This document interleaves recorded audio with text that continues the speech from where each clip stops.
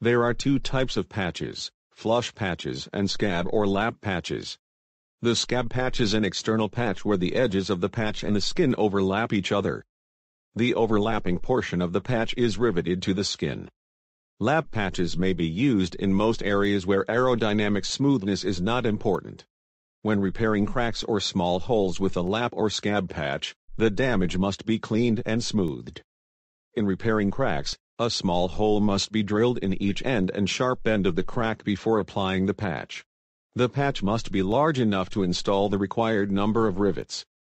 It may be cut circular, square, or rectangular.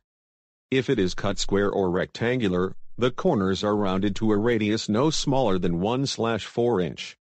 The edges must be chamfered to an angle of 45 degrees for 1/2 the thickness of the material, and bent down 5 degrees over the edge distance to seal the edges. A flush patch is a filler patch that is flush to the skin when applied. It is supported by and riveted to a reinforcement plate which is, in turn, riveted to the inside of the skin. The doubler is inserted through the opening and rotated until it slides in place under the skin. The filler must be of the same gauge and material as the original skin. The doubler should be of material 1 gauge heavier than the skin. Accessibility to the damaged area and the instructions found in the aircraft maintenance manual affect the method of skin repair. Inaccessible skin from the inside is called closed. Open skin is accessible from both inside and outside.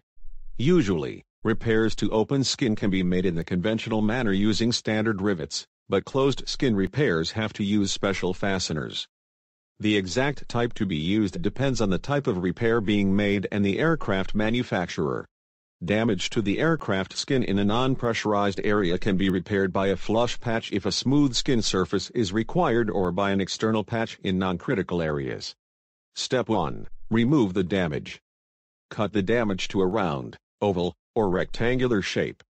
Round all corners of a rectangular patch to a minimum radius of 0.5 inch.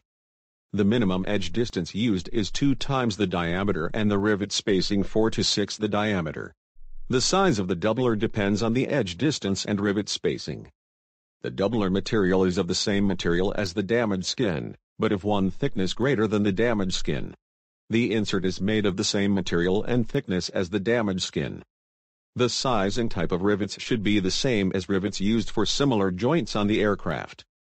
The SRM indicates what size and type of rivets to use. Circumferential cracks may be created that runs around the edge of the dimple.